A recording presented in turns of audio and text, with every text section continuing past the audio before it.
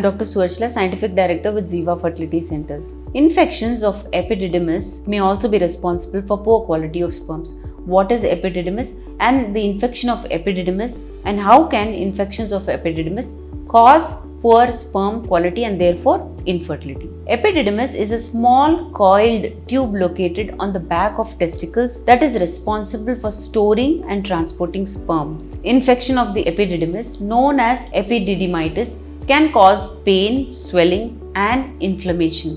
Epididymitis can be caused by a variety of bacterial or viral infections. The most common cause of epididymitis in men under the age of 35 is a sexually transmitted infection, maybe chlamydia or gonorrhea. In older men, epididymitis may be caused by urinary tract infection or a blockage in the urinary tract. Let's look at the symptoms of epididymitis. Pain and tenderness in the scrotum, swelling and redness in the scrotum, discharge from the penis, pain or discomfort during urination, fever or chills. Sometimes nausea and vomiting may also be there, and treatment for epididymitis typically involves antibiotics to clear the infection. Pain relievers may be also recommended to help manage pain and inflammation. In some cases, bed rest and elevating the scrotum may also help to reduce swelling and discomfort. If epididymitis is caused by a sexually transmitted infection, it is important that both partners are treated to prevent the spread of infection. It is also important to practice safe sex by using condoms, etc. to help reduce the risk of contracting or spreading sexually transmitted infections. This infection may also cause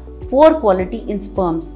Sperms may be less in number, poor motility may also be an issue, and poor morphology may also be a cause of infertility. Even this infection is present, proper medications in terms of antibiotics may be administered so that it comes down, and a re-evaluation of sperms is performed 3 months later to see if there is any improvement. If you are experiencing symptoms which I just mentioned or have concerns about your reproductive health, it is important to consult with a specialist for evaluation and proper management. If you want to understand more about this, please feel free to contact us. Thank you. A lot of effort has gone into making this video. Please like and subscribe us. Thank you.